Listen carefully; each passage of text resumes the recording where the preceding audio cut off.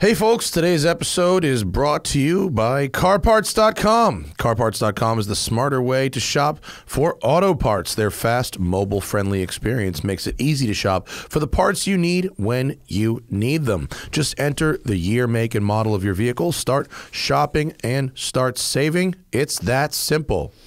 Yeah, you ever live with no cup holder for 3 years and you realize you don't need a garage door in the center of your car? That was me.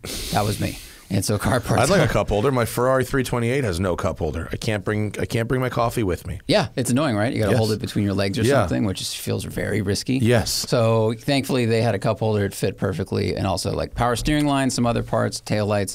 Basically freshened the whole car up, made it more usable, more visible, and made me much happier as an owner. Brilliant. CarParts.com stocks their own inventory, cutting out the middleman and passing the savings on to you. Whether you've been in a collision, working on your project car, or need to catch up on maintenance, visit CarParts.com/thesmokingtire for 10% off $100 or more on select brands. Get the right parts right now at CarParts.com. The Smoking Tire Podcast is brought to you today by HelloFresh. With HelloFresh, you get farm-fresh, pre-portioned ingredients and seasonal recipes delivered right to your doorstep. Skip trips to the grocery store and count on HelloFresh to make home cooking easy, fun, and affordable. That's why it's America's #1 meal kit. The best thing about HelloFresh for me is that if you like to cook already, getting the sort of like food delivery things seems like kind of a cop-out, but HelloFresh isn't, because they're sending you recipes and fresh ingredients, and you still do the cooking. It's not like those other meal services where you just reheat something that's already been made and it feels like eating leftovers every day.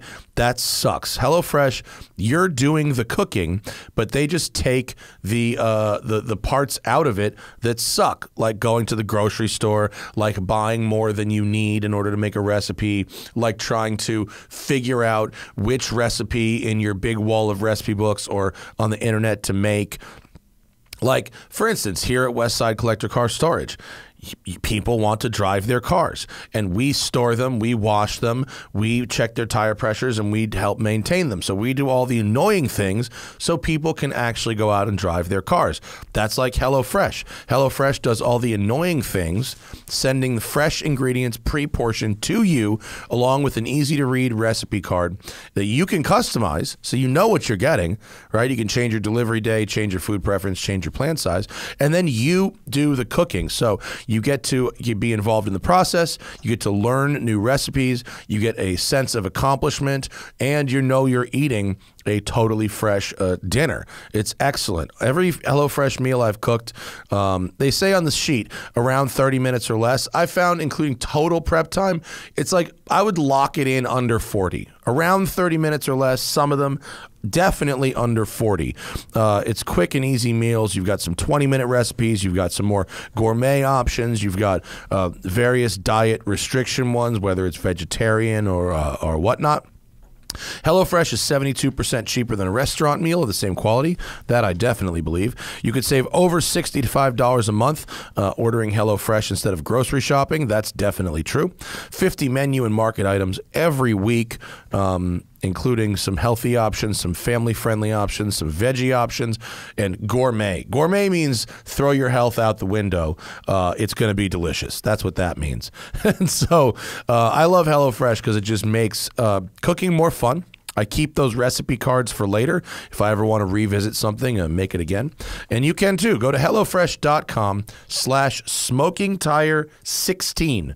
The number 16, SmokingTire16, and use code SmokingTire16 for up to 16 free meals and 3 free gifts. So HelloFresh.com/SmokingTire16.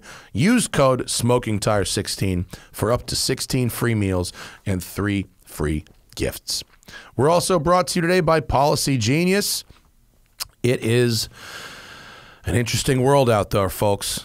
Things can happen. You never know when they're going to happen, and you want to be prepared. And trust me, you don't want to think about insurance once you already need insurance. I've had more people talk to me about how they wish they had certain types of insurance after the disaster already happened.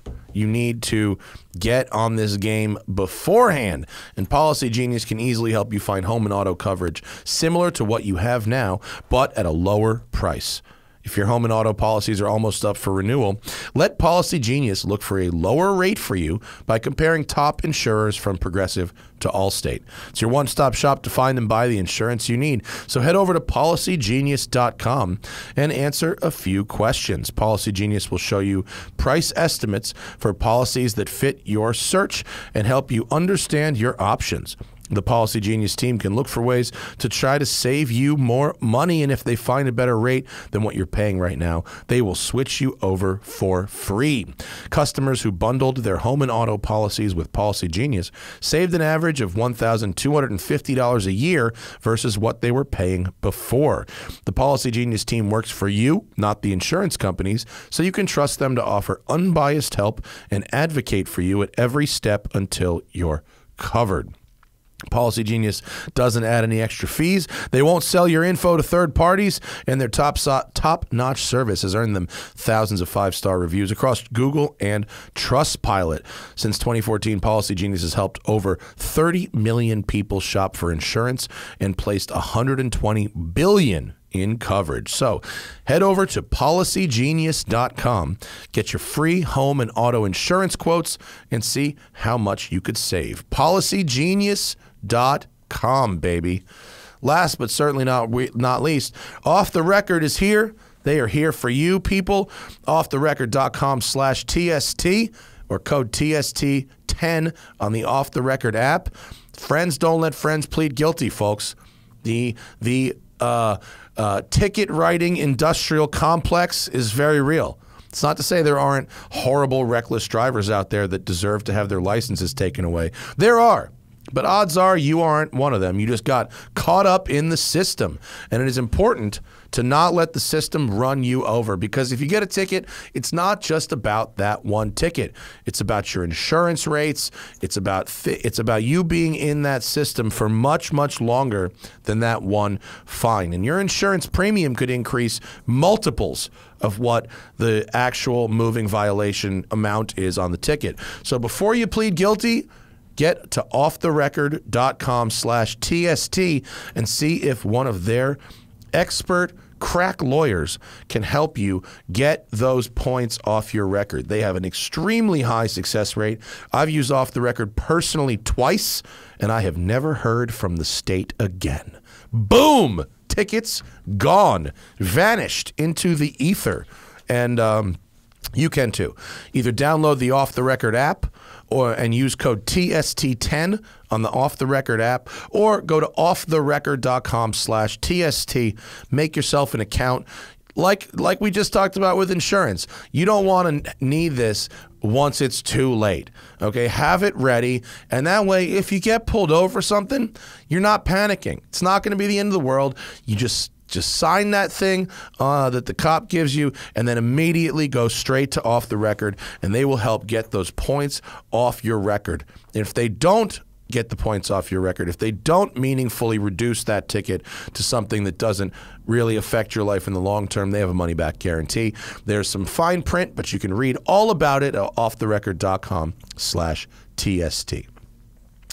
All right, folks, on today's show, very, very interesting show with my new friend, Reilly Brennan. Reilly was introduced to me by Alex Roy.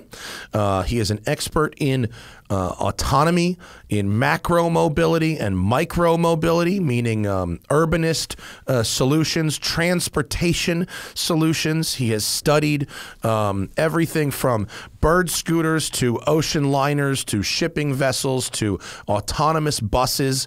He's part of a VC company that invests in early stage mobility solutions, and he's had some successes, some failures. We talk about that, and we talk about what the future of potentially green transportation could look like. I really enjoyed this conversation. It was so interesting, and I hope you guys too. Reilly Brennan on the Smoking Tire Podcast.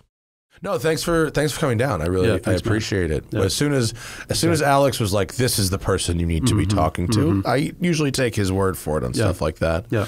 And I started following you on Twitter and reading some of your stuff, and I find it to be really interesting. And we've gotten so many like questions recently from fans and stuff about just like the inevitability of autonomous vehicles, and I really feel like the at least for the very beginning of it is going to be all in the commercial sector, probably versus privately owned, right? Probably, yeah. I mean, I'm of the belief that we'll never actually have level 5 vehicles at all, ever. Really? Because only humans are dumb enough to think they can drive at any position at any time of day. Like only your 17-year-old nephew wants to go on I-94, in the middle of a snowstorm at any time of day. A machine is fundamentally smart, hopefully smarter than that. Oh, that's interesting. So that really means level 4 when you put you think that because there are situations where the machine will say no. Exactly. I've always kind of that the ability of the machine to say no, or the potential of the machine to say no, has always been kind of worrisome to me, because I'm definitely not, like, I'm a progressive. I'm not a libertarian or anything like that, but I've always kind of felt like the worrying thing about the potential for privately owned AVs, where in some future where there's no steering wheel at all. Right. Where the car is literally, hey, car, take me to Domino's Pizza or whatever. Right. Yeah. And the car goes for a reason unrelated to weather, political situation, where the car just goes, no. No, we're not doing that. Yeah. Is that scary stuff? That's kind of frightening to me, but I just mean conditionally machine saying the weather, the road you're going on, and all these other factors, we can't do that trip. My limitations are... So do you think that would be the machine saying, I'm not able to do that? Or is it like the machine has common sense? Like Tahoe, a month ago, the police and everyone said, do not go driving. And then people went driving, and then the cops had to put out a bulletin that was like, written in all caps. Hey, assholes, we told you. I mean, are you speaking, it's like the car goes, no, it's not safe, Dave? Correct. Okay. Exactly. Wow. And so that's why, do you remember when Lyft started an engineering group called Level 5? I don't know if you remember this, but they had an AV group within Lyft. I remember the Uber one, obviously, which ended pretty disastrously. Right, and the Lyft one was actually bought by Woven, part of Toyota recently. But it was called Level 5, and I remember talking to somebody saying, do you really want to call Level 5? And I just gave them this like 20-second explanation of why that was a bad idea. And they're like, shit, we've already printed the business card. But even Level 4 is hard. Like, just because we're saying Level 5, in my view, won't exist, Level 4 is still, we're talking about billions of dollars and a lot of time to get to that point where you can reliably call it like an Uber is what you want. Yeah. And that's pretty far away. Like... on a much more baseline level, how do we think we could, like, my problem is that they always talk about improving safety. It's always that's the crutch they like to lean on, is we're going to improve safety. Road deaths are unacceptable. Car accidents are unacceptable. And they always talk about this hypothetical average human driver, safer than the average human. Right. They never talk about an optimal human. Right. They never talk about, let's benchmark this against the 5 or 10% of our best drivers, not this average. Right. And do you think that, do you think that it's reasonable to believe that we can actually do this to improve safety as opposed to just having a fun toy? It's a great question. I'm a big believer in ADAS getting a lot better and being in supportive of us. Almost a parallel autonomy. Yeah, the feeling of, to some extent, like the Gran Turismo ghost car. Like that. The idea of something that's machine-based that's making you better as a human, or saving you perhaps from some incident that you were, beyond your capabilities. But so you're talking about an uncrashable car, not a car that you take a nap and it takes you somewhere. Correct. Yeah, and that, Alex Roy's come up with this kind of, binary of I think he calls it Roy's Razor, which is can his mother sleep in the back seat? Then it's an autonomous car. And if she can't do that, then I don't know if it's mother or somebody. I liked his elevator versus escalator argument, right. Which is ADAS is the escalator and autonomy is the elevator. I think that's right. Yeah. And so I'm not really a big I'm a big believer in the eventual like level 4 autonomy and the benefits from that, both in terms of passenger vehicle and as well as commercial. But the here and now, in the next 5 years, 10 years, I'm not a big believer in those systems actually being at scale. I think they're going to be in very limited situations like you've seen them in San Francisco or in little areas. Commercial side, and particularly off-road. So if you go into like what our fund calls structured autonomy, so if you're doing ag and mining and construction, you can deploy that stuff now, and there are companies doing that. So I've seen farming as well. Farming's big. There's obvious reasons where you could program, your field. Sure. And then you just, have a coffee and watch some monitors while your thing is out there. Yeah. And so there's versions of that which are not only perfectly acceptable, but also those are really large markets. Yeah. So what we do, we invest in early stage startups when they're really early. Like we like to say they're either early or way too early when they pitch us, right? So we get a lot of stuff wrong, but when we get it right, they tend to be in these really big markets where they're affecting some sort of change. And so we had a agriculture company that was bought by John Deere last summer, and Deere is going to eventually have a way to sell that to their customers. And those kind of, if you go through all those big industrial categories, whether it's shipping or mining or ag, there will be an autonomy solution for all those things. Sure. And so the unsexy, perhaps... it seems like the risk is much lower, too. Well, I mean, you're not carrying passengers, you're not on public roads. Yeah. Not only that, but you don't have a passenger who needs to get there in 7 minutes as opposed to 8 minutes. Right. Whereas with parcels and with these other things, you can just stop and restart and keep going. Yeah. So really when you think about it, the AV focus from the media started in 2016, which is when Cruise was bought by GM. And a ton of people came into the space, some for good reasons, some perhaps just mercenaries who wanted to also sell a company to a big company for $1 billion. But that's a good thing, though, because sometimes you need those like big events to bring smart people in, and then some great companies are developed. So we still believe in a lot of passenger carrying robotics and safety stuff. But to your earlier point about a lot of people put up this veil of safety and they believe, if I just kind of couch everything in my safety bias, and I've always been a big safety proponent, it will make my commercial interests kind of feel more authentic. Right. And I think it's even shallower than that. I feel like when I talk to people who own Teslas and who have autopilot, right, and I explain to them that the system is not particularly safe, and here's why, or it's not safer than what all the other L2 systems are doing, and the fact that some people with no training and no commercial insurance coverage and no engineering background can use this city streets thing when we've seen videos of it behaving horribly, that it's not ethically right to say that you're going to improve safety by doing this very dangerous thing first. And I kind of whittle them down, and eventually it comes down to, but I like it, it's fun, don't take my toy away. Yeah, I think what's interesting is people who own Teslas who can detach themselves from the kind of religious zeal of all the things that encapsulate being a Tesla owner. And, I have friends on both sides of that, right? Some people who almost like if you accept one part of it, you then have to espouse all the other parts of it.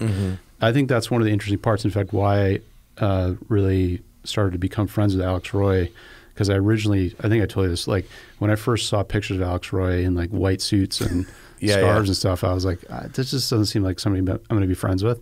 And then I started reading his coverage of Tesla and ADAS and a bunch of stuff. And I think the really good answer to a lot of the Tesla technology is there's probably a lot of great stuff there that eventually will have huge benefits for individual Tesla consumers and other people.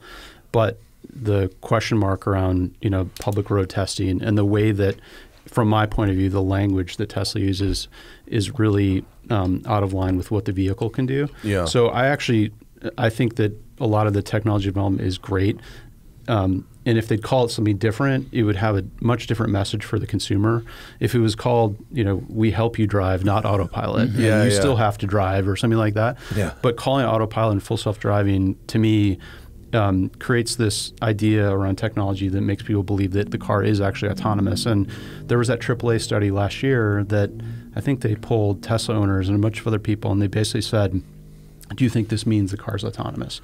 And so many people, I can't remember what the percentage was, but I can send it to you after the show, believe that the car's autonomous because of the labeling. Yeah. Right? And so we have to get better at those companies. Marketing works, as it turns out. As it turns out, marketing works, right? Shocking, I know, but marketing does work. Yeah. And so the interesting thing is in the U.S., if we were to do food, so if we were to make a yogurt and we wanted to sell organic yogurt, the USDA has these very specific rules around food labeling, like chorizo and, arroz con pollo and stuff like that have to have like 18% chicken meat in it, and like very, very specific. Yeah. But you get in a DOT and and you can have situations like this where you can just call it whatever you want.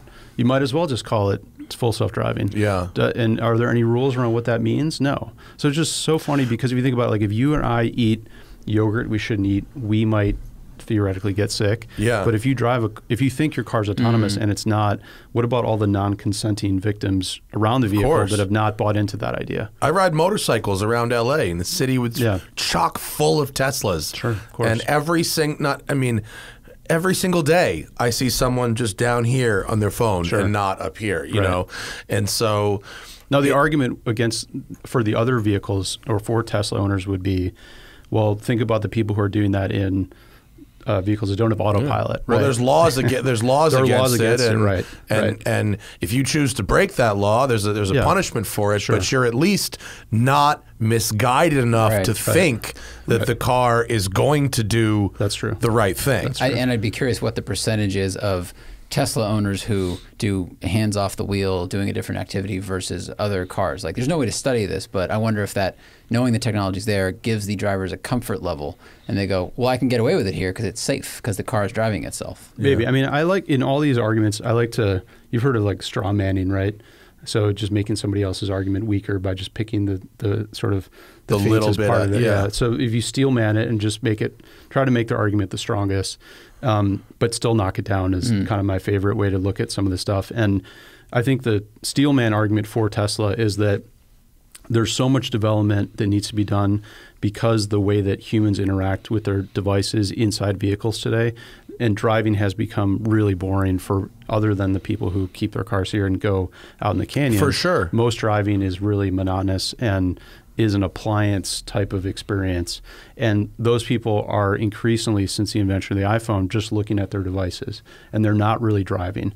And so the way that we mediate and help humans to figure out either to get more engaged with the car, which I don't think is really going to happen all that much. No, we're not going back to air-cooled Porsches. Right. Well, I think that would only matter to a certain percentage of the audience. Yeah. Unless you went back to the 30s where you had to have both hands on the wheel, Spark you're going to die. Right. Yes. Yeah. Well, the other interesting, which I think you guys have mentioned on the show, is that FSD is currently so fraught with problems that it's actually one of the most engaging driving experiences because you have to be engaged with it. It's only safe because it's so horrible. You have to be on the chip. Right. That's why where autopilot versus FSD, the really bad accidents are happening with autopilot because it's just good enough to make you zone out in that comfort. Yeah. Right. When the system is truly terrible, you're like, no, I got to pay attention to this. Yeah. So I mean, the Tesla argument around AV I think is fascinating, but I also think that Tesla's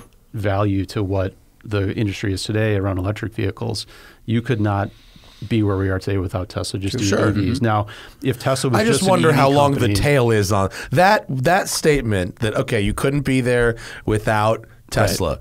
How long a tail do they get on that? Probably 20 years. Okay. Probably 20 years. So they came out in 2008, the Model S came out in 2012. So in 2032 we can shut the fuck up about how we couldn't be. I think that's probably right. All right. Yeah, I think that, but the interesting thing is, like, I remember way back in the day I used to work in car magazines. So like Tony Quiroga gave me a list of things to talk to you about. Yeah.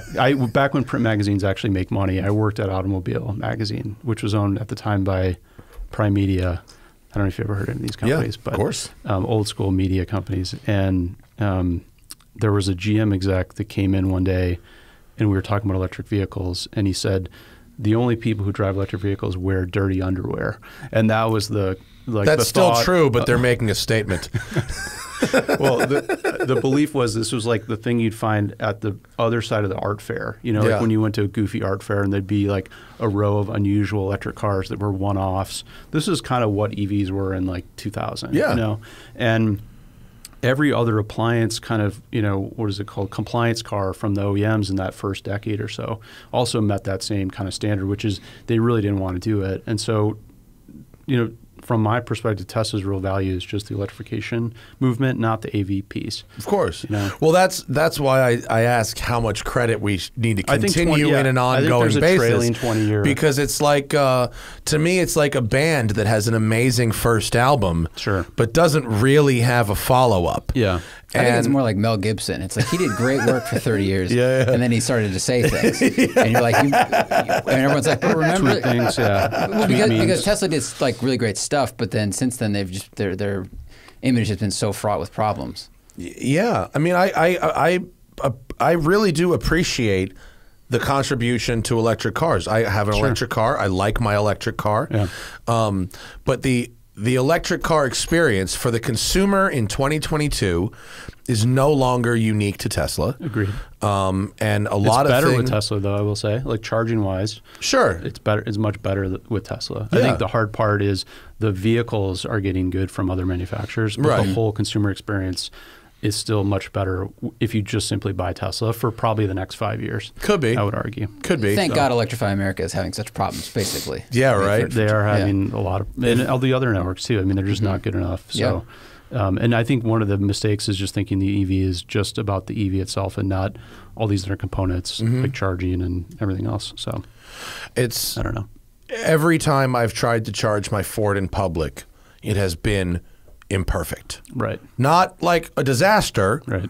And not something that I couldn't eventually get to work or whatever, but it has been an imperfect experience, whether it was the thing doesn't want to connect to the car, whether it was the fact that when I bought the car, I got 250 kilowatts of free charging, and that ran out without me getting a notification. Oh, really? Yeah. Whether it was sometimes the credit card reader didn't want to work, the connection to the app, or the whatever feels like it is. An old car. Like my take on these like current cars with crappy EV charge networks is it makes you feel like you have an old car again. Kind of. You're like, I this guess. doesn't work. I always assume that something won't work.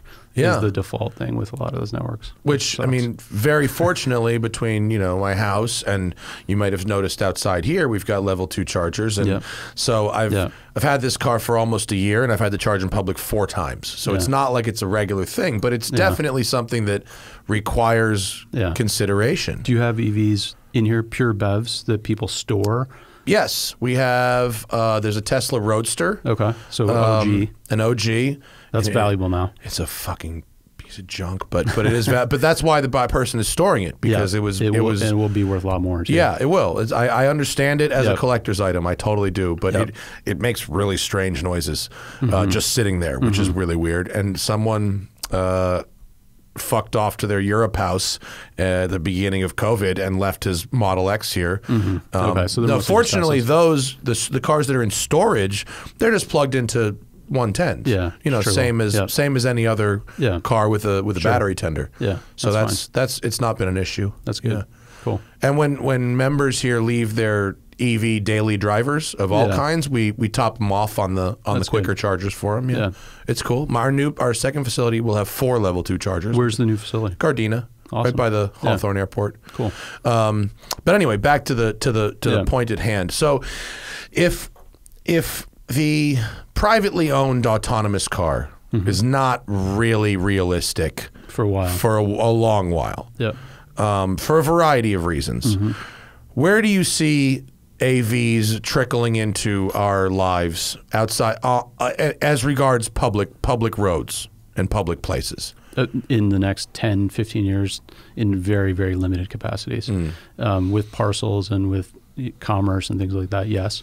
But as far as, I think of the utility of Uber as the great benchmark for these things. Can I actually go to any airport and I haven't thought about it before, and I just pull up the app and someone picks me up in an AV? That to me is a late 2030s kind of concept in my mind. Is that like... Is there a real benefit to that besides eliminating a person's job? Well, I'm not trying to sound like a dick, but no, I hear what you're saying. Same thing with bus drivers. Like people keep talking about an automated shuttle bus of some kind, right? And it's like, do we really need this very expensive, complicated system when all we're doing is eliminating a human's job? Yes, that's a great question. I think if you think about most of the time, human-driven cars are parked. And so the dream of a lot of the stuff, particularly in city centers, is that you don't have to work. First of all, you don't have to drive around looking for a spot like I was doing earlier, and you don't have to park the car because theoretically it goes and has utility for somebody else. So that's like the core fundamental part of this argument in cities.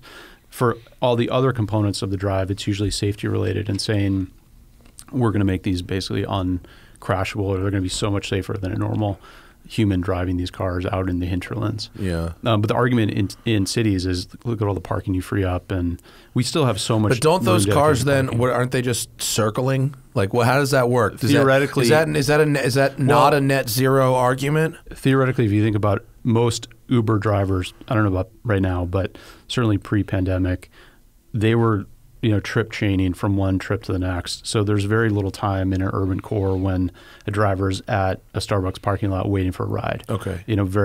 I never hardly see that anymore. So that's the idea for a lot of those cars too. So. Okay. But first, before we get there, it's going to be farming, and it's going to be mining, and it's going to be construction work. Exactly. Yeah. And do you see... But also just ADAS. Like, I feel a lot of people undervalue how good ADAS systems are in very cheap cars. The most garden variety Kias and Mazdas have a level 1 system, which is phenomenal benefit to the consumer for like $1,100. I mean, less than that now. The packages are so incredible for the ACC systems. Yeah. And in my view, Radar level Cruise 1 is like great. It's so good. Great. It's so good. I use it in every car that comes with it. Yeah.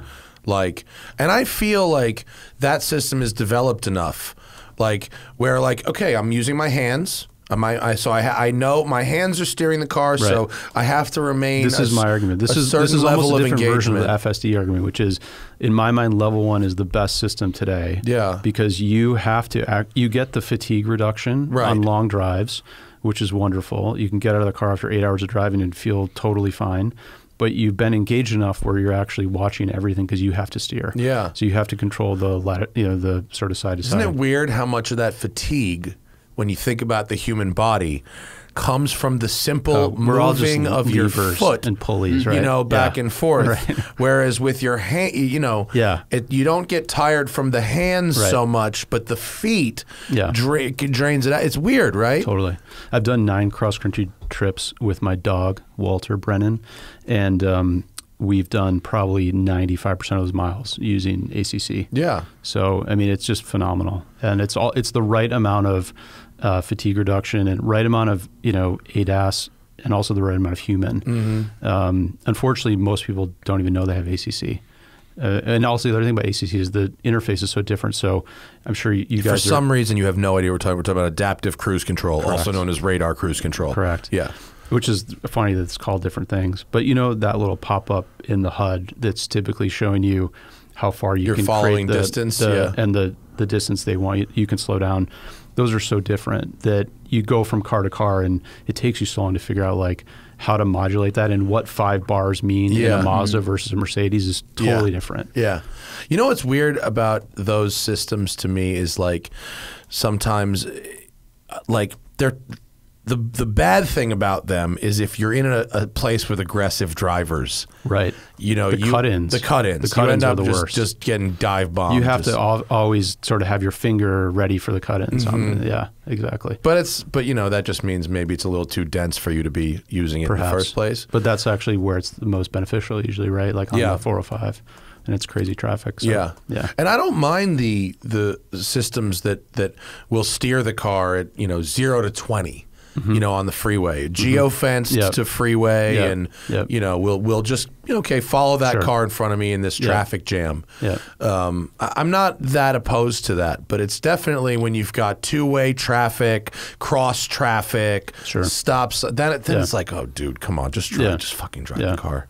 This is why this particular what we're talking about here is why transportation is such a complicated and incredible place to spend your life's work. Yeah. Because transportation and automobiles, any kind of these forms, are almost like thinking about a knife, which is to say, on their own, they could potentially have harm or benefit, depending on how you choose to use it, right? So like policies that, create free parking and cheap gas means people generally buy huge cars, like 9,000-pound cars, and just drive everywhere. And so the space requires really hard discussions like this constantly. And so your Twitter is maybe, I don't know if it's like mine, I don't know, probably not like mine, but I feel like I consume. Mine's a shit show. It's like, but it's a diet of people on both sides, right? There's like supercar enthusiasts and bicycle enthusiasts and policy people and people who are like into King of Hammers and monster truck. I mean, it's like that whole feed. And I think that's actually why it's such a great place to do this sort of stuff, Well, it's hard to be a car enthusiast in America and also be an urbanist. Correct. And also be a progressive. Right.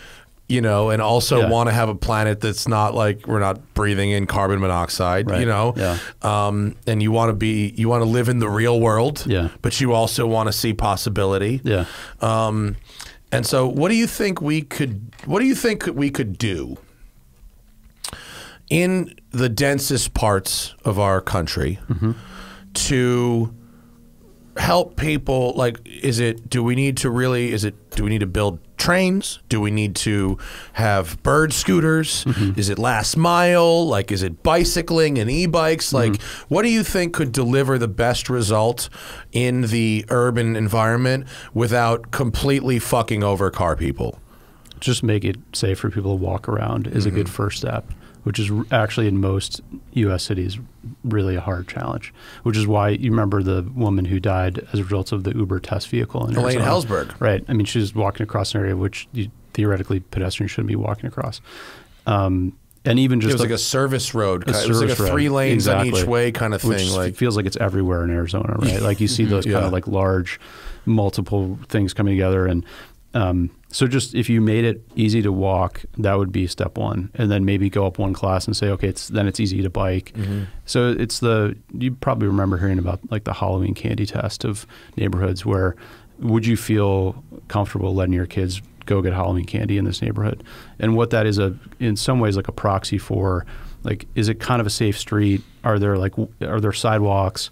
Are the sidewalks easy to get across? Or are these huge, do you have these huge 9-lane kind of expanses of concrete? So just start with pedestrians.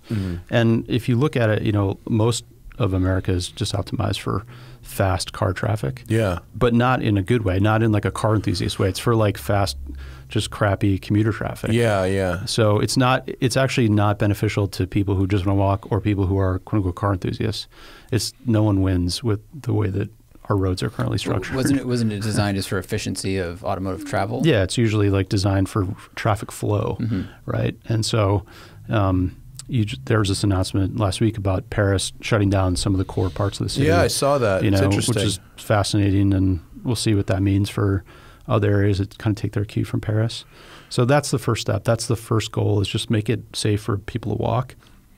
By the way, when you do that, you tend to have good restaurants, and you tend to have outdoor dining, places to have coffee. Yeah. It's like so. I went to Amsterdam a couple of years ago, 2019 summer, and they had banned gas and diesel cars from the city center, the historic part, during, I forget the exact hours, but most of the day. Sure. Except for unloading at night. Yeah. Except for unloading at night. Yeah. And you could still have EVs. Yeah. You could still have electric bicycles. And I think there might have been a certain types of taxis. I mean, I definitely took a Tesla Model X taxi in Amsterdam. But I remember from the last time I had been there, which was maybe 2014 or 2015, to then, it was like very pleasant. It was it's so super nice, right? It was so great. I didn't realize nice. How little I missed the ambient noise. And granted, I was visiting. I didn't have to live there. Yeah. But it really made that city such a pleasant place to be at all hours of the day, from the cleaner air to the lack of sound, and it's a small-ish place, so you get around on bikes or on foot, and it's not a big deal. And I realize that might not work in Los Angeles, where things are a little more spread. But every city has this is your. That's Zach. The doorbell is Zach's press car is going away. That's okay. We'll continue. You keep going. I feel like most cities you can't replicate in Amsterdam or something like that in Los Angeles. No, but you could in a Boston or a Manhattan or Brooklyn or the very dense old school American cities. You could, We're post sprawl here. We're fucked. Totally, just like X beyond sprawl. Yeah. Or like Houston's fucked. So it's actually just should be 10 cities instead of one city. Yeah. Is there any hope for these sprawled cities like an LA or a Vegas or a Houston or a Phoenix, or are we beyond help at this point? Well, there is. I mean, there are models for cities that have kind of grown like that. I mean, the most kind of famous one is probably Tokyo, which has tended to have development around things like stations. So they basically build a station for a train, and then around the station you have life, proof of life. You have basically schools, and you have retail and stuff like that. That's an interesting example, because it's like the density of New York, but the size of LA. Of a Houston. Fucking huge. Right. What an intimidating place to go, because it's so fucking big and so dense. But it has solved that particular, it is almost like, I'm sure that somebody in the comment section will prove to me that it's so different than Houston, but it feels like it has the size of Houston, but with the density of a Paris or New York, right? Or more so, right? Yeah. Obviously. So I don't know, the problems with the U.S. Transportation networks is also just our lack of commitment to budget in transportation and a lot of civil stuff that we used to do well 50, 80 years ago. So we spent about 2.5% GDP on transportation and bridges and stuff like that. And in China, they spend 8%. Right. So even if I was just reading this, a book called How Are You Going to Pay for That? I just read. I haven't read that. That talks about this type of stuff, like why this type of investment in our infrastructure, our social needs, our health needs, how it pays off dividends for decades and decades. Yeah. But we don't have the stomach for that. Yeah. So even if we got religion and we said, okay, we're going to double what we spend in transportation, get to 5%. We'd still be so far behind. What the modern world is doing. Yeah. What about on a micro level? Like 3 years ago, all of a sudden, fucking scooters everywhere. Yeah. And it took a year for it to all right, how do we make these not trash? Right. But has that changed the space? Because I live in Venice. It's tourists, right? Who do we see on bird scooters? We see tourists fucking around. Yeah. I don't know a lot of people that use a bird scooter to commute, but that's just my little world. In a macro sense, and I realize I'm using the word macro and related to micro mobility, has that solved or really contributed to a last mile situation, or not really? Or is it still just toys? Well, I think, to be honest, most of the scooters today that have been available are kind of like baby versions of micromobility. Like, they're not great products.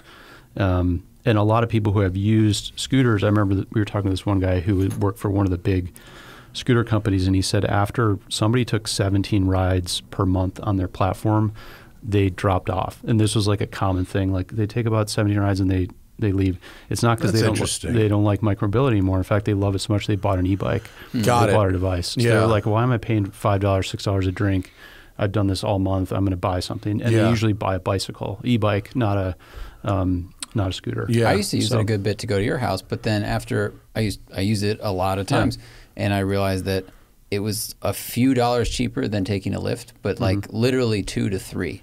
And I had to consider how much I could bring, bring food to your house, whatever. Right. So I can see why you would do it a few times and then go, well, either I'm going to start using Lyft again, or I'll get an e-bike that has a basket and it's a little bit more usable and you own it. Yeah. E-bikes are pretty badass now. They are. I mean, and they're cargo space, you can pretty drive awesome. with one hand. You can't do that with a scooter today. Yeah. No. So there's a new scooter company. Vintage electric bikes that fucking flies. It's called by the vintage electric company. Yeah, the company. I've seen those. It does 40. It's so That's amazing. fast. Yeah, I like when those e-bikes feel dangerous. It's so dangerous, dude. Yeah. Have you driven a It Super almost 73? done burnouts. Like Yeah, it's, they're really Super great. 73s are great. Yeah. My assistant manager here commutes on a Super 73. That's a very SoCal kind of commute thing. Totally. Super 73. And they're comfy. They're great. With that sort of old school motocross seat. like a Rupp mini bike. Yeah, almost, they're from the cool. 70s. Yeah. Yeah. Sorry, Yeah. but so most people, after they take a bunch of rides, they just buy a bike. To get to your question, I think these are great solutions because the guts of those vehicles really came out of the toy supply chain, which is interesting. So like hobbyist drones and stuff like that. And the first really good product was called the Boosted Board, which came out about a decade ago. Yeah, yeah. And we see a bunch of those in Venice. And they're fantastic. Yeah. And the early prototypes for that, the founder of it, he basically took parts from like the toy supply chain. And people didn't think you could put a human on something like that and use those parts. And that's what really kicked off this whole wave. And so now you can obviously carry 200-pound men on these small little things that are one wheels. And exactly. Like, it's amazing. So, I mean, we have a Van Moof bike at home, and I love stuff like that. And it's only going to get better and better and faster. I actually think that the e-bike and micromobility world has to have an ecstatic fringe, which is a little bit. I've been trying to push people to create basically more illegal e-bikes that break the law, because the e-bike world, I think, for too long, and the scooter world has always been looked at as something that,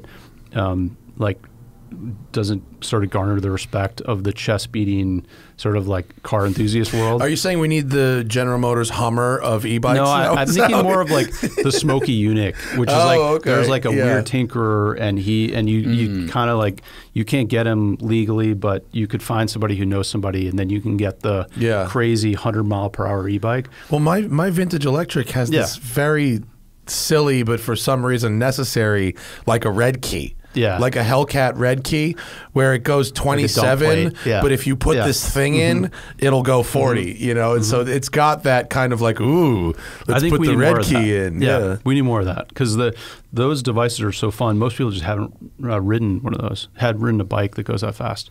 And once they do, they're like, wow, this is actually different than a bicycle. Yeah. This is a cool thing. I actually think the speed, if I'm going to be riding it on the street, next to cars, the speed makes it safer. For sure. Because it goes fast enough where I can keep up with a car, or get out of the way from a car. Cars aren't always just coming from behind. You know, I can be at Sure. kind of the same pace as a car on the road. Yeah. But the e-bikes rule.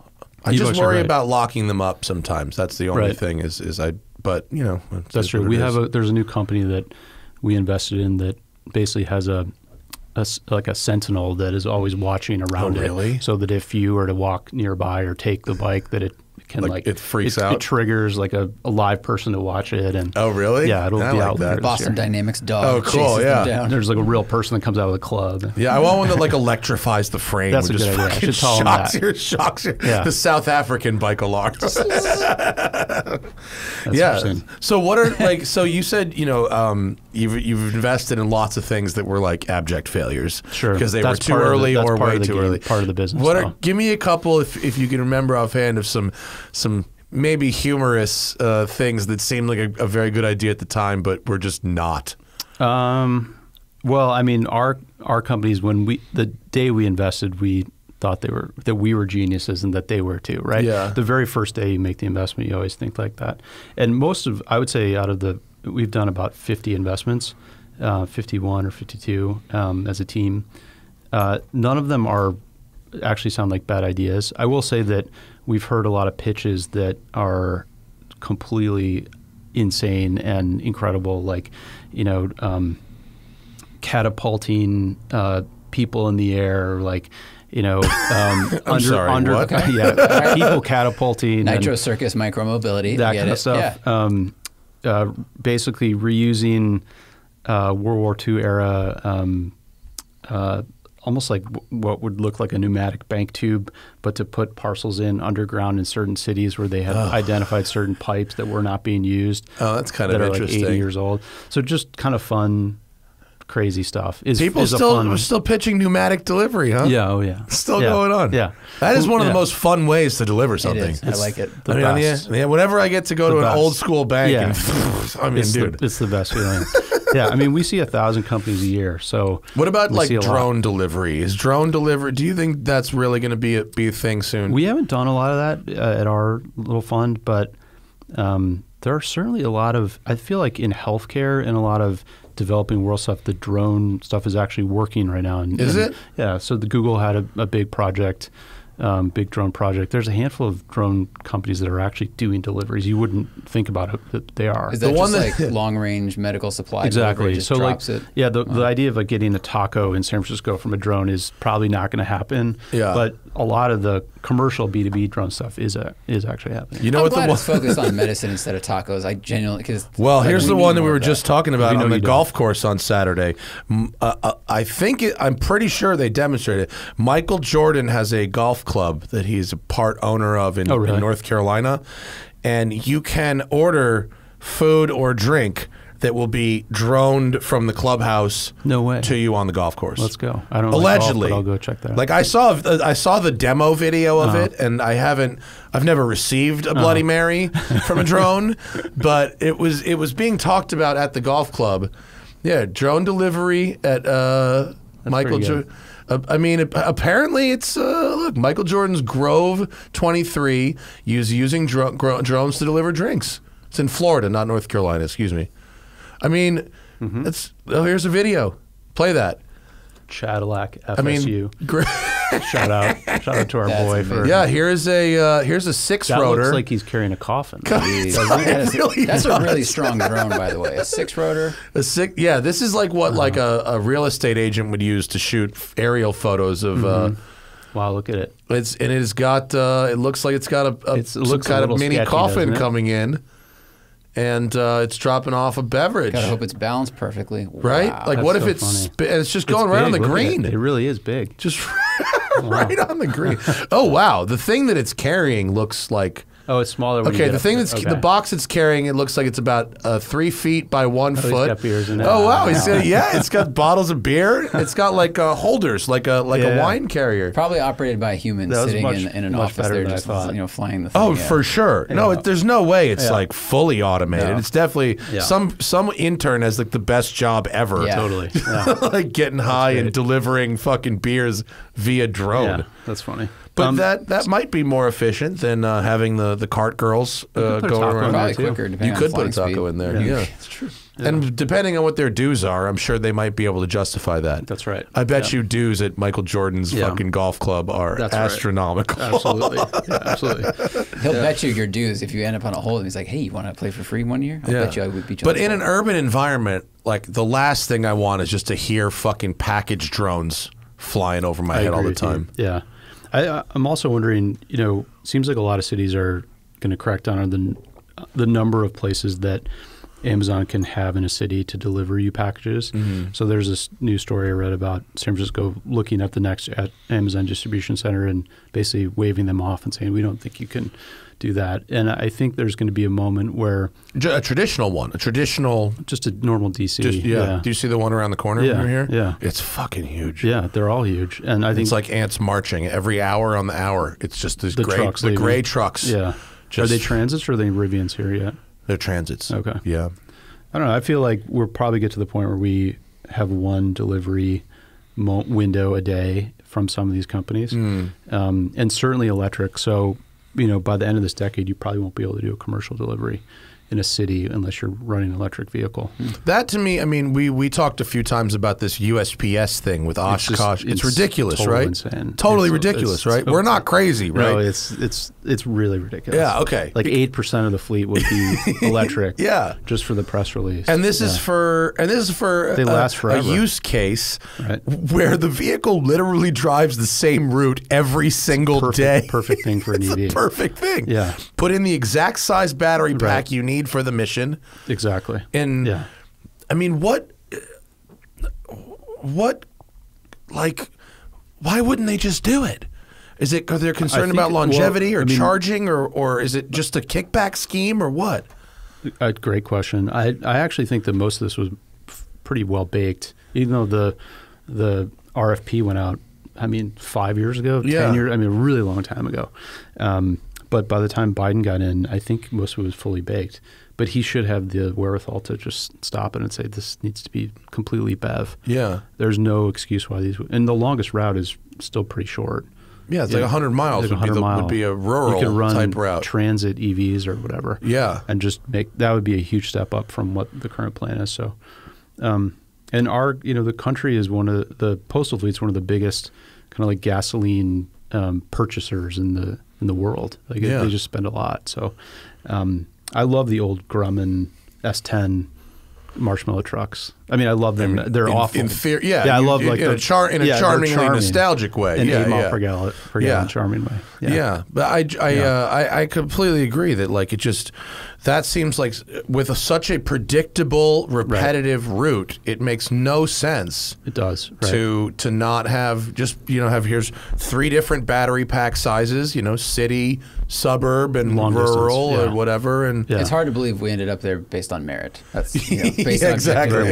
Yeah, very well said. Yeah.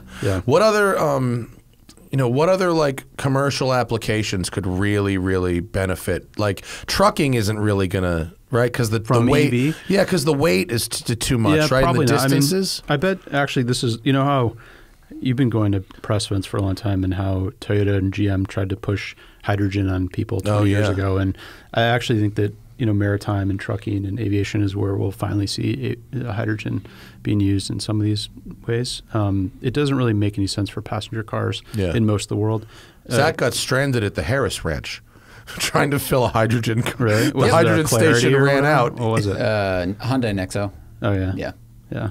It doesn't make much sense for that. It doesn't, but it makes it, like you said, it does make sense for the trucks larger and stuff. Yeah, and it's interesting. The Nikola thing that happened 2 years ago, that actually I think will put hydrogen trucks back, at least a couple of years, just because that was such a debacle, right? And that truck ran on gravity. That's amazing. It didn't actually run on hydrogen. You're right. It was just gravity. Coasted very well. Yeah. The beautiful coasting vehicle. Well, we'll have those. We'll have hydrogen trucks. We'll have hydrogen planes.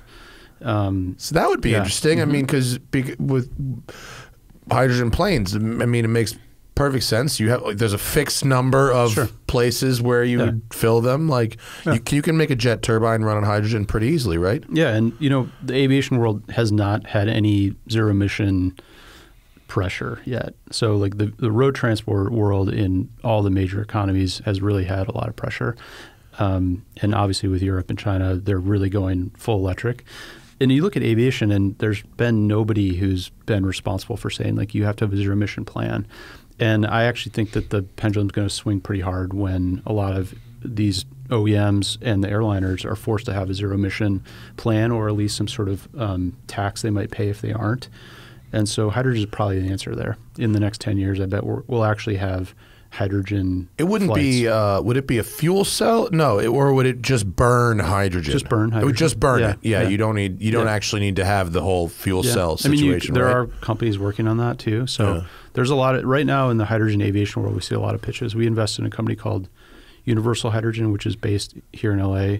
That basically make a Keurig cup model where they don't make the hydrogen; they just make the canisters that allow you to safely move around the hydrogen. Mm-hmm. And other people are working on the other parts of the ecosystem, like the planes and the fuel cells and stuff. Is there what about shipping and heavy fuel oil and stuff like that? Yeah. That seems like it could be, because you have only so many ports where you can have a giant container ship, right? But is that realistic, or am I too pie in the sky for that? I mean, those are great applications for hydrogen. I just think that in shipping, you're probably even further behind aviation in terms of somebody demanding that the current operators do something. Right. So, I think a lot of the car companies, frankly, would not be building electric cars if no one told them they had to. Of course. Right. And in aviation, no one's really telling any of the manufacturers or the airliners they have to run some sort of zero emission thing. But my take on this is, I think 10 years out from the kind of where we are today with road transport. I think aviation is like about 10 years behind, and maritime is probably another 10 or 20 years behind that, just because there's nobody demanding it. In terms of until the cost gets so amazing that they're like they realize it from greed alone that they need it. Yeah, well, you need capital. If it doesn't work for capitalism, it doesn't work for America. Right, exactly. Speaking of which, to shoot back to passenger cars for a minute, infrastructure is an issue, right? In terms of charging stations and the connectivity with different vehicles and you like, although like we said, Tesla has the best charge network right now, but I feel like in the grand scheme of things, it's not good if we have one make. Agreed. It's not good for the world to have a one brand charging station. It's better if all the station, imagine like my Ford could only go to mobile gas stations. Like that would fucking suck. Right. So what do you think, other than just massive, government incentives, what is your thoughts on how we can get public charging infrastructure where it needs to be, where we're moving from to a real significant percentage of adoption? Well, it's funny because most EV owners don't do a lot of public charging. They mostly charge at home. And that assumes, of course, that today's EV owner has a garage and can plug in somewhere. Every time I try and make the apartment argument that we need to incentivize landlords and whatnot I get hit with this statistic that actually 85% of America that owns a car also lives in a single-family home or something like that. So I don't know how true that is, but in certain communities, those numbers might be right. But I think it's safe to say most people who have bought an electric car today have had a lot of money, and then almost by definition, they've lived in a single-family home, right? Because they've just been so expensive. So Europe is going through a different thing, which is a lot of those vehicles have small battery packs. They're cheaper. And so they've been bought by people who live in multi-family, establishments, and so there's been a greater need for like the multi-tenant charging thing, which is really interesting. But our infrastructure in the U.S. for charging, I think we'll probably build more chargers than we need, which is totally fine, to convince a lot of people that there's enough chargers for them. The number of chargers you actually need to use is a far smaller number than the ones you need to see in your mind before you actually buy an EV. That's interesting. And so you could argue a lot of the level 2 chargers that are going to be supported by a lot of the Build Back Better stuff, are they actually necessary? Will they be in high utilization? Absolutely not. But will they have a benefit for people going electric in certain communities where they haven't seen a lot of them? Yes. They'll help nudge everybody who's a little resistant to it. Yeah. You just need to know it's there. You just know it's there and that it's working. So a lot of the problems with charging is just they frankly don't work. Like you pull to a charger and it's somebody's cut the cable or there's vandalism or the network card needs to be restarted. Yeah. So it's like really, I think and I would argue against a lot of the Biden support up until recently has been just to build the chargers. They haven't really cared about fixing them. So politicians think like this because most politicians are driven around in black Yukons, right, and Suburbans. They don't really think about this at all. No. But the average person deals with a lot of broken chargers, a lot. I bet, in your experience, I bet the last 10 experiences you've had trying to charge, I bet at least 3 of them have been. I said every single one has been imperfect. Imperfect in one way or another. Whether that means call the service number and have them reset it. Whether that means the Amex sticker is right there next to the Visa sticker, but the Amex doesn't work and the Visa does. Whether that means I connect to the car and it says charging completed and I have to start it over. Or whether that means I have to try this one and then I have to try this one. I mean, when Zach and I were in Vegas, we had to try at a major station, had probably eight 150s. Yeah.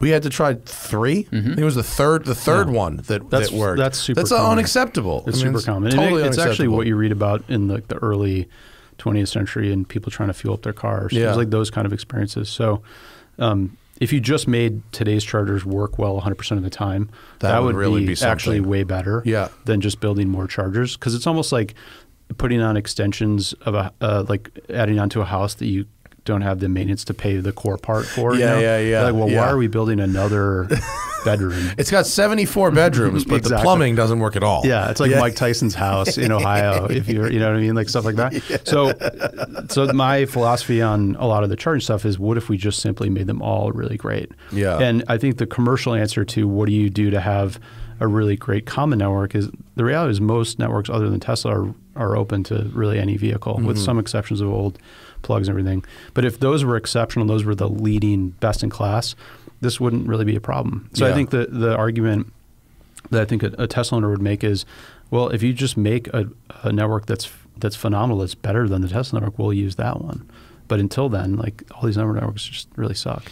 I think one of the things that's eliminated by the Tesla network is the billing system. Yes. It goes through the car. Charger recognizes car. Yeah. Either it's free because they got that package, or it's connected to your card within the car. Yep. And so the idea of okay, either I need to pay through an app or pay with a credit card. So that step is eliminated, which is great. Yeah. And I think they just maintain them better. They maintain them better. Plug and charge is this new term that maybe you guys have seen with some of the networks like EA, where plug and charge means you can do this same thing. So you pull the car up, you plug it in, and it just starts working. And that happened when I was on my free Ford kilowatts. Yep. Once the free ran out, it went away. And now then I got hung up in the billing system and its hiccups. I was with a executive from not GM, but from an auto company, like a supplier, very high up, and I asked him, like, well, have you benchmarked like all these charging networks, and isn't it just a poor substitute for the Tesla network? And he was like, to be honest, I've never driven a Tesla. I was like, dude, let's not admit that in public anymore. Yeah. Go and fix that problem today. That's a problem I've seen. Not just I haven't driven a Tesla, but I haven't driven whatever the competition is. Yeah, just the full complement of. I hear that so often. I think from people who work in the business. We can solve a lot of executive problems if we just said, one, they don't get free cars from their company. We can give you a budget. We'll give you $3,000 a month to buy cars. You can buy some sweet cars for that. Yeah. Lease cars. And you have to definitely drive the full range of the competition. Yeah. The executive wing of car companies would be so much smarter if they did that. Yeah. It's important. But most of the time, executives get a car every 3 months. It's a big SUV because they probably have a big family. And that's kind of it. They would never be caught dead driving a Tesla. Yeah. Well, in some, we went to one factory where there was a parking lot for like employees' cars. It was GM. It was GM. If it was a GM car, but they had a separate parking lot. It was like, if you drive something on a GM, you park here, and it was just Dodge, Subaru, everything else. Absolutely. Yeah. So if they're ostracized, it's like, well, you should drive the competition, but you shouldn't. Yeah, it's funny. I mean, I think that a lot of those things are part of the executives running car companies right now generally came up in the business when Tesla didn't even exist. Think of what it's going to be like in 20 years from now when somebody who is 25 right now is running BMW in 20 years. Mm-hmm. It'll be so much more native that they believe that the world has fundamentally changed for them. So, and there's certain things that Tesla does in terms of just fun whimsy that I can respect. Sure. Like their little light shows and shit, and like just silly stuff like that. Your son would make. God bless. I don't care if your car makes fucking farts, but it's the misleading marketing and the beta testing of janky ass software on public roads I find to be incredibly dangerous. Not to mention taking money for product that doesn't exist. That's a problem. If you lease a car with the promise of that, and then you've turned lease car back, you never got the benefit from it. I think, that's really. I want to ask you a question, which is I feel like you know a lot about tires. And a little bit. Because not as much as others, but I know something about tires. I feel like whenever I watched or listened to your podcast or watch your show, you always focus a lot about the tire. When someone brings up a car, you're like, I think that was on these Pilot Sports. Maybe. Whatever. And I'm just kind of fascinated on when that part of your knowledge started. Because when I grew up, I was reviewing cars at car magazines and being a motor gopher and stuff like that. And I always found that the better product reviewers actually had so much more to talk about the tires than just the car. Yeah. And so the sort of phase one of product reviewing in the car world is always really about the vehicle. And then I think it comes down to a lot of the components, maybe the conditions, but certainly the tires. Yeah. I'm just wondering, when did you start to figure out that you could understand the tire? I went on a couple of tire launches. I've been on 4 or 5 different tire launches where I did a BFG one, I did a Goodyear one. I've done 2 different Michelin ones, and where they had the same car on 4 or 5 different tires, which is a really it's not something you get to try a lot unless you work for like Grassroots Motorsports or like Tire Rack. Right. You just don't get to do that. And you realize like, holy fuck, it's really this different. Same car can be changed so much with this set of tires. And so then and then I really started thinking about it a lot when Paul and Roger died, when they crashed because of their old shitty tires that were hard as rocks because they were 10 years old, and it became more of a like. Do you think if they had been on brand new tires, that wouldn't have happened? 0 chance. Wow, they wouldn't have died. That's amazing. They wouldn't have crashed. No. Wow. It's that was a 10-year-old car on 10-year-old fucking tires. That's insane. Original. Probably because they were like so expensive, and particular to that car, there's hardly replacements. No, that Roger had just bought the car and he had the new tires sitting there. Oh, and he hadn't put them on. It's a real problem among the collectors of cars, very high-end cars especially. 2 things that are a problem. One is there's a mistaken belief that the original tires for a car have some kind of value. Yeah. Right. They don't. Yeah. And if they did, they certainly don't need to be attached to the fucking car. Yeah. They could be in a bag over here, and you throw them on the trailer when you sell the car, and that's fine. So that is a totally misguided belief that is not true at all. And also just not knowing, not understanding that it's not always about the tread wear, it's about the age of the rubber, and it gets harder and less effective over time. And once you get past 5 years, you need to start thinking about replacing those tires immediately. And where we really see it panning out in bad ways is cars that were of the era where they were real fast, but before you had stability control, and they're also kind of valuable in a lot of ways garage queens. So we see it in Diablos, we see it in Ford GTs, second gen Ford GTs, we see it in Carrera GTs, we see it in Porsche GT2s, 993 and 996 GT2s. You see a lot of folks who have the original tires on these cars, and it's like, dude, you are going to die. Wow. Is there a tire SOM? Like if you bought one of those cars, can you call an expert and they're like, well, who doesn't work at it? I don't want to talk to the guy who works at Michelin, but like somebody who's agnostic, who's like a sommelier for tires. And he's like, here's what you should do. Pick these 3.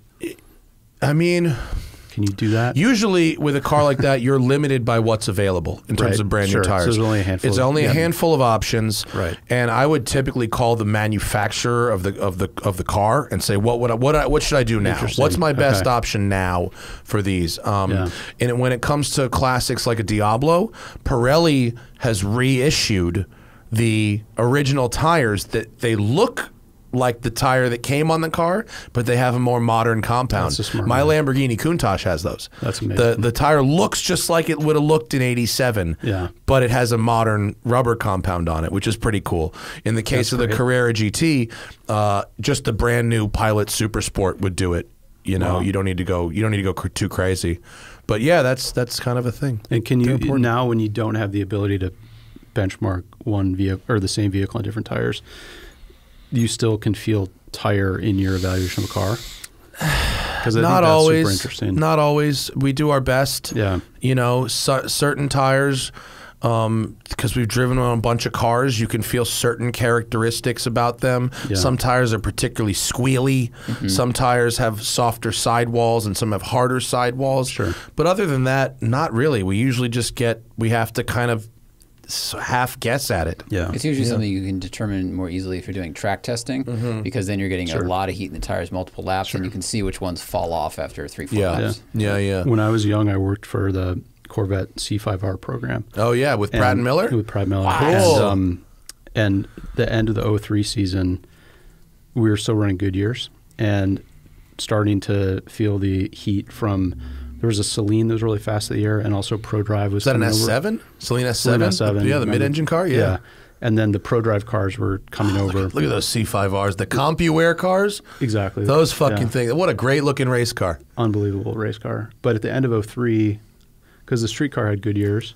So those were terrible. Those Goodyear run flats, F1s, they were fucking garbage. I had a C5, and they were not good. Yeah, they weren't good. That actually is probably that's an 04 car because it says Michelin on it. So at the end of 03, the cost of moving from not only the internal strife of moving from the production rubber car to something else to benefit the race program, but the team wanted to go to Michelin, and the cost was going to be $1 million. And one of the very senior people at Pratt Miller, I want to say his name, was waiting for the GM guy to approve the purchase order because they're like, winter testing starting, we sort of have to have the new tires. And he eventually just wrote the check personally to have the tires show up for the Sebring test, which is usually in February, in March. I'd like to see his expense report later. Was that price like the buyout of the old contract, or was it? I think it was the delta between the two things. God. It was $1 million. And I was there at the winter test, which also, was that the year that, I remember we were there one year and at the winter test when the Columbia shuttle went down. I don't know if that was 03 or 04, but at the winter test, the very first lap, they went a second faster. 1 second. Yeah, that's a ton. Which in motorsport is huge. It's like an hour. Yeah. And it's worth $1 million to get it's worth a second. And the car wasn't even like optimized. We were just like right out of the block, right out of the box, like a second faster. Yeah. And that year, 04, I think that was the year that the C5R won every race, including Le Mans, including Sebring. It was just unbelievable. That was $1 million well spent, the tire wasn't difference it? Was phenomenal. And I believe they're still on Michelin. Did the Goodyear rep ever get drunk and call Pratt & Miller late at night crying like, are you still thinking about me? The Goodyear guys were super nice, and I think they knew that they were totally outmatched by the stuff that was coming out of Michelin for endurance sports cars. Yeah. So, and it was so amazing to be on Michelin's in that season. It was so good. That's awesome. Yeah. A second. Zach, how's the Patreon status? Do we have a bunch? We got a few? We like 7. Great. We got a few questions on our Patreon for Reilly. Of course, if you want to ask questions to the show, you must be a patron at patreon.com/The Smoking Tire Podcast. You can get an ad-free listening experience. You can get the show same day it's recorded, not wait till Tuesday, Thursday. And, of course, you can ask the questions. John TF Man. Reilly, what are the most enviable positions you've run across in the automotive industry, i.e. most fun and best compensation? What's the best industry job you've run across? That's a great question. I think it used to be running a car company. But it, like Bob Lutz era running a car company? Like old school running a car. But I think today that's a really interesting question. I think that maybe the delivery pieces and the growth of delivery and how much consumers want to get stuff delivered to them is a really fascinating piece, which also has so many like policy problems, but there's a ton of money in it. That's very fascinating to me. In automotive specifically, I think it's hard to beat those people who work at like the proving grounds and all they're doing all day is just testing prototypes, hammering on cars and of different types, and their fluency with tires and product is so probably how you guys are, where you drive so many things that you don't need that much time in the next one to understand exactly what you like or dislike. And so I think if you did that and you were in the Black Forest of Germany working at, you were just like that. The Nürburgring test team, like the GM Nürburgring test team or Porsche Nürburgring test team. Probably well paid. You have great life insurance. And that to me sounds like a lot of fun. Yeah, that's I'm probably not that a good of one. a driver, but that sounds fun. Chassis engineer for the performance division of a car company. That's a good place to be. Pruniger, like that guy. That sort of his team. Preuninger has the best job in cars. Yeah, like somebody who carries his bags but gets to hammer on cars. A lot of fun. The guys I've met from Ford Performance and GM Performance and SRT, they all seem to really enjoy what they do. I agree. They don't have a lot of complaints. Yeah. Although I ran into one guy at Ford's Romeo Proving Grounds, and I've told this a few times, but he seemed on the surface like he had a great job.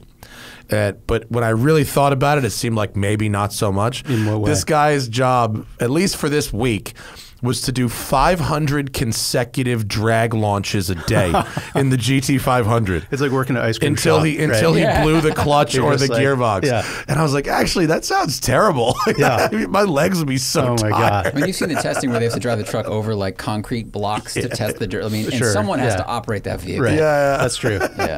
That's funny. But the chassis dynamic stuff. What's the guy's name that runs Detroit Speed or used to? Oh, Kyle Tucker. Kyle Tucker. Like, he worked at GM during like the C6 development. So he got an amazing knowledge of driving and then how to like change chassis pickup points to make cars handle great. And then he went and turned that into like an amazing hot rod business. So like their understanding of vehicle dynamics is amazing. The other answer I would give is, so this year my friend Jared Hildebrand is running an IndyCar at Pikes Peak. He's running at the Indy 500.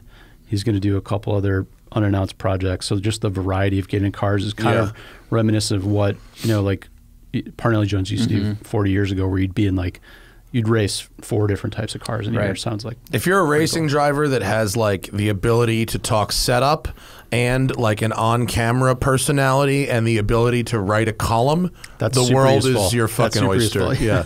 Zach and I are going to Pikes Peak this year. We just booked our tickets. You are too? Yeah, I'm going. Yeah. What are you doing there? I'm going to have dinner just to hang out, and watch Pikes Peak. Oh, that's cool. all I'm doing. So I'll tag along. We're just going to hang out. We're going to grill meat on the side of the fucking mountain. That sounds great. All right, that's all we're doing. Make late breakfast for everybody. Yeah. Okay. Perfect.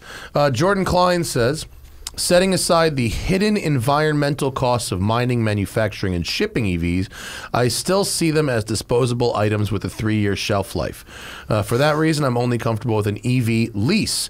What advancements in EV tech should I be looking for that would indicate I can start considering an EV purchase?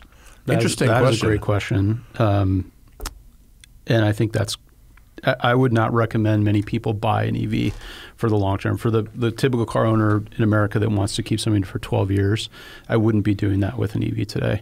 Unless the only way you could maybe do that is buy a 3-year-old off-lease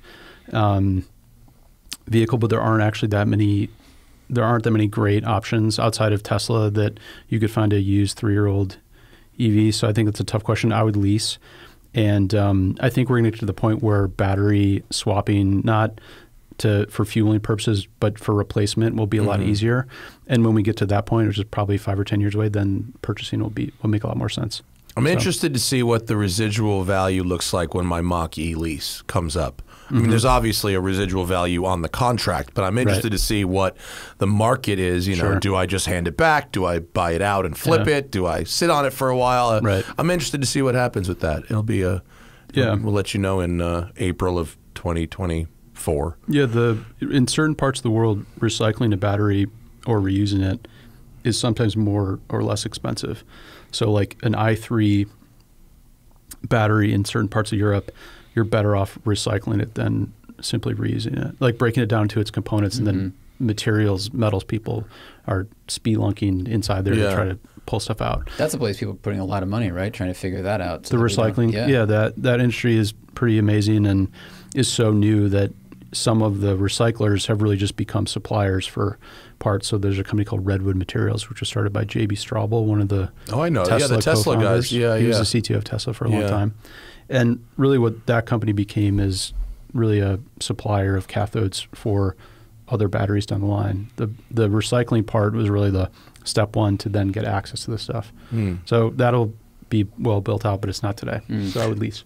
I read an interesting article about a guy, like a very young guy, 22 or something, who was using takeout batteries from crashed Model 3s or whatever. And even though they might have lost 20% of their overall, range or life, right? He was using them as like storage, batteries, grid storage for RVs and stuff, shit like that. Out at like Slab City and that's definitely becoming a thing because a lot of the wrecked EVs actually do have a pretty good pack inside.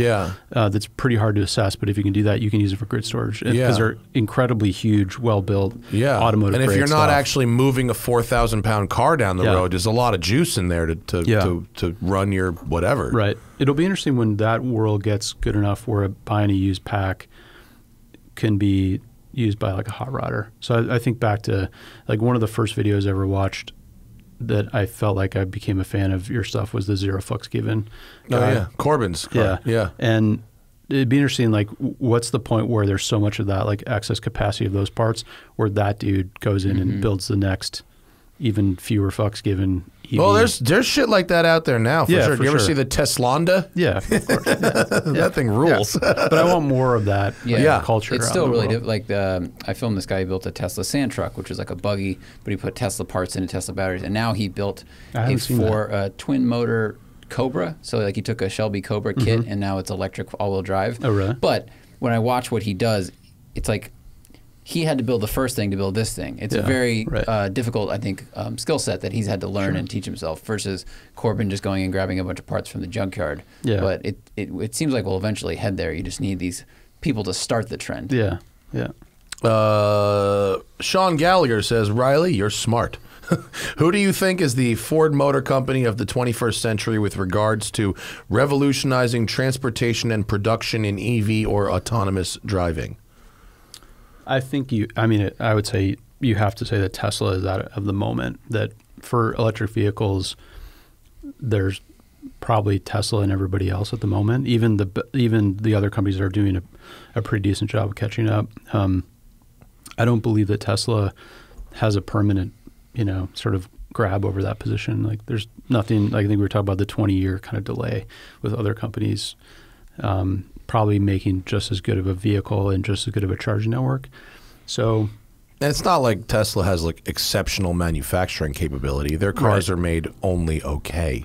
Well, I think some of the other things around the car are a lot better than what everybody else does, who is just focused on the core product, the sheet metal and the powertrains. So for this, was the question this? I don't know if the question basically, who is the game changer, which I think you did answer. It's got to be Tesla right now, and we'll see what the rest of the century holds. Mm-hmm. So, have you driven pretty much all available EVs on the market? I haven't driven the Taycan. Oh, I recommend it. Yeah, that's the fucking rip. That's the only one, the only like major one that I haven't driven. Yeah, probably some Kia I haven't driven, but that new EV6 thing I just saw the commercial for. It looks cool. Yeah, I mean those cars look like Audis basically because of Peter Schreier and a lot of people who work in design of those. What's the Hyundai Ioniq 5? That thing looks great. It's a very cool looking car. They're beautiful. Yeah, they're doing a great job. Yeah. When it comes time to get the next one, I'm a fan of my Ford, but when it comes time to get the next one, there'll be many more things to choose from. Mike Manillo says, how far off do you think we are from EVs getting down to similar weight to their internal combustion counterparts? Will we ever see a sub 3,500 pound EV sports car? I really hope so, because the weight, growing up, I really just was a car enthusiast, and I didn't think about things other than cars until I was probably in my late 20s. And low mass is its own reward, right? Yeah. So most of the EVs are sort of important because they're pushing the world in a positive direction. But the way they're doing it is, with really expensive or really heavy cars, I should say, and they're expensive. Isn't it kind of Jack Baruth wrote this for Haggerty, but do you agree that we are kind of at a junction with EVs where, okay, now 10 different, 12 different manufacturers are selling a production EV, all with very similar lithium-ion battery packs. They're heavy. Yep. They're made of smaller cells. But in order to get to that next level, we're sort of at what Jack called a, quote, magic happens here moment, where what we really need is an entirely new type of battery that can charge really fast, that weighs a lot less and or takes up less space, and that no one's really cracked that yet. I think the cultural problem is that the U.S. has made people believe that we need a big battery pack, and part of this is going back to our discussion about how poor the infrastructure is. So you really can't sell, remember the original Nissan Leafs that had 83-mile range. Right. I don't remember what the size of the pack was, but maybe 40 kilowatt hours, something like that. And American consumer has mostly decided they need 250 miles or more. Otherwise, it's kind of not acceptable. 24 kilowatt hour was the original pack. Was it really? Yeah. That's amazing. Yeah. So this is all to say, in the U.S., it's really difficult to sell small pack cars. Part of it is just the belief, the sort of American belief that you need to have more than you need. You need to contain in the vehicle more at the moment than you would ever actually use. But I think that we need a product that is basically not a great answer to every automotive solution, but is a really fun, lightweight EV. So like my belief is if Colin Chapman was alive today, he'd be building really lightweight EVs with tiny battery packs, which would be super annoying because you have to charge them all the time. Yeah. But you get these other benefits of like, but I don't have to do these other things, and it's lightweight. And so we don't yet have one of those products. So the manufacturers are all going to build heavy EVs for the next 10 years. They're going to be crossovers and SUVs. But there's probably a new product, which is not a new Mustang or a new 911. It's a totally new thing formed out of a brand new idea. Might be a motorcycle. It might be a motorcycle. I would suggest it's probably an automobile, though, that's just small. It could even be a single-seater, and it's super lightweight, and it's got a smaller pack, and it's not great for getting groceries. But that's the point, is that this is just to prove that you can make a low-mass, high-performance EV, and no one's done it yet. If I was running a car company and I had 10,000, product engineers at Proving Ground, I would be like, you guys have to skunk work something like this. It would be so much fun. It would be interesting, I think. One of the problems I've had with riding electric motorcycles is that they're fun as fuck. They really are. Like it works. It works really well. I mean, I rode the Live Wire, and it feels like flying a glider. Yeah, it's just amazing. It's totally unique and really, really cool, and it doesn't take away anything from the fun of being on a motorcycle, in my opinion. But I really had to ride from station to station to station because real world was like 70 miles range, and it's not everybody's problem, but it was my problem, which is that to go to where the fun roads were, it's far. It was just far enough where it was like all I could do was go there and come back. Yeah, it's almost like scooter range, kind of like a moped range. Yeah. So, but I agree with you. I'd love if someone tried it and just small, lightweight. Yeah. This is an interesting question, traffic-related question, and I think I have an answer to this one, but I would like to see what Reilly says. Reilly, do you see Elon's multi-level underground tunnels gaining traction as a viable solution to increasing two-dimensional gridlock over the next 20 years? No. No. Hard fucking no. It's a hard no. I read a great book that's just called Traffic. I believe it's by Thomas Vandenbrink. Does that sound right? This is the book that Alex Roy always... And a second drink. It's a great fucking book. Recommend this. Great book. It's slight. Is it Vandenbrink? Vanderbilt. Excuse me. Vanderbilt. It's very slightly outdated because it's from like 2005, and Waze and other real-time traffic software has kind of answered some of the questions that it asked, but it basically explains in great detail that simply adding lanes in any dimension is not a solution. Of course. No. I don't think that underground tunnels are going to solve car traffic issues. Subways could. Proper subways, mass mass if you transit. just think about underground tunnels as being spaces for trains, and but just putting more cars in there. Yeah. That doesn't work. Joshua Lamson, you brought up that the ideal city would have AVs going from person to person, chaining trips instead of being parked and taking up room. Wouldn't better public transit solve these problems in a much easier way than trying to have single-person cars driving around, still filling up the roadways? It's definitely true. The issue is in a lot of large American cities, the cost of station development because of NIMBYs and a lot of, like in New York City, they've had this problem. In San Francisco, they've had this problem. I don't want a station in my neighborhood. So station-based development for all these other like transit-oriented development is a fascinating idea. Unfortunately, that in the U.S., this is a really difficult thing. So if you had the ability to put stations wherever you want, and you had the ability to put more budget into transit, then that would be a great solution. But I'm more of a pessimist. I don't think. Is there an advantage that New York has over San Francisco? Because I don't think we like to put things underground in California because of earthquakes. But neither is New York, frankly. I mean, if you just look at the development of the what is the new the Second Avenue? The Second Avenue line, I mean, that's how many over a decade? It's expensive, but at least you can kind of hide the station underground. A little bit versus. Sadly, that still doesn't prevent you from getting arguments from people in those areas that they don't want a station. A lot of the reason why Second Avenue needs a line is because it was designed not to have lines so people could live further away from the stations because they wanted to NIMBY themselves in a quarter of the city where they wouldn't be close to those stations. And so there's a huge amount of, there's a really interesting discussion about the benefits you get from transit and convincing a lot of people, unfortunately, who just are probably older and don't see a lot of those benefits in very wealthy enclaves within San Francisco and New York. Now, the goal, of course, is that younger people, when they get in the position of having an expensive New York apartment 50 years from now, will see the benefit of that. So I think it will probably change, but it's just really hard for us to agree to stations and therefore transit, which would make this a great answer. Yeah. So a lot of our like LA, they have built some. I mean, first off, we had streetcars. Yes. Yeah. Fucking there was a whole thing about why we don't anymore, involving GM and Firestone allegedly, allegedly, etc.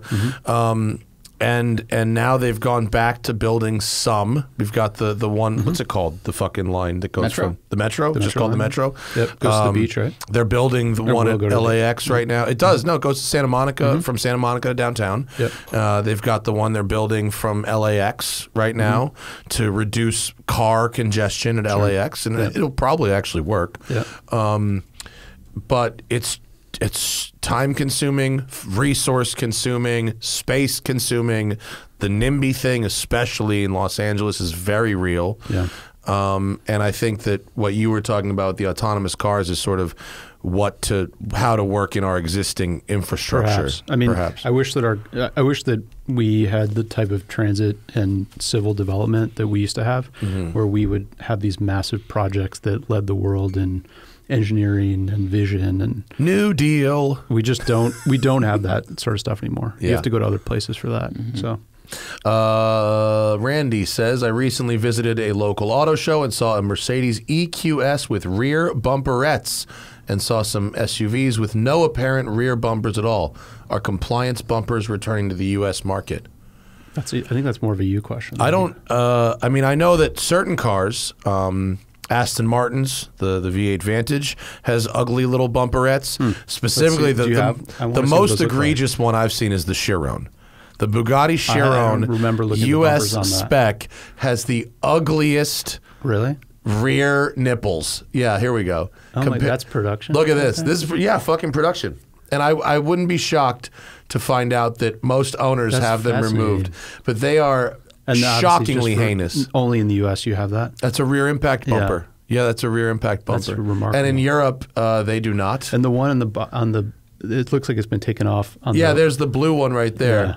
That one, see there, now it's been removed. Yeah.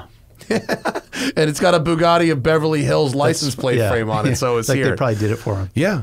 My Countach came with ugly U.S. bumpers on it, and we took them off, and the rear bumper's hanging on my wall at my house. Really? Yeah, the ugly U.S. bumper. You could probably sell that on BAT for $20,000. Probably.